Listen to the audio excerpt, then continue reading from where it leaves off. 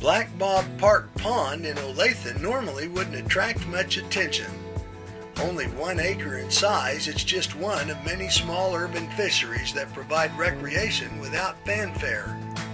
But this pond is notorious as the only Kansas water harboring a serious plant pest known as Hydrilla. Last year, Hydrilla was found by a Kansas Wildlife and Parks fisheries biologist at Black Bob Pond. Immediately, city and state authorities, along with Wildlife and Parks, started an aggressive campaign to stop Hydrilla from spreading. Since the pond was a headwater, it was certain that humans somehow introduced it. Jason Geckler, Aquatic Nuisance Species Coordinator for Kansas Wildlife and Parks, found red pea gravel from a fish aquarium in the pond shallows.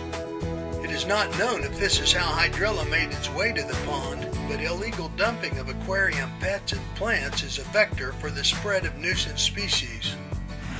Always remember, do not dump your aquarium pets. It's not good for them and it's not good for the environment.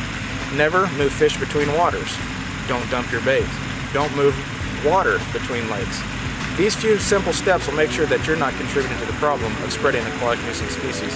And please remember to always clean, drain, and dry your equipment before you move between lakes. This doesn't only apply to boats, it's anyone that enjoys our aquatic resources.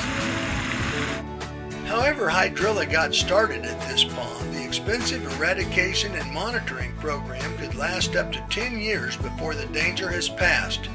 Worst case, it will escape downstream and infest other Kansas waters.